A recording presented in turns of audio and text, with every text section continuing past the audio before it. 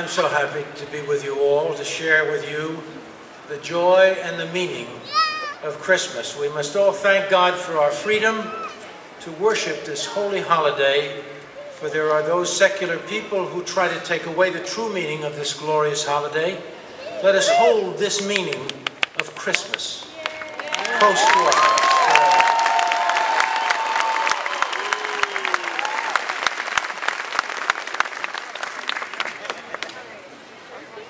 The angel Gabriel was sent by God to a city of Galilee named Nazareth, to a virgin betrothed to a man whose name was Joseph of the house of David. The virgin's name was Mary. And having come in, the angel said to her, "Rejoice, highly favored one, the Lord is with you. Blessed are you among women." But when she saw him, she was troubled at his saying, and considered what manner of greeting this was. Then the angel said to her, "Do not be afraid, Mary, for you have found favor with God, and behold, you will conceive in your womb and bring forth a son, and shall call his name Jesus."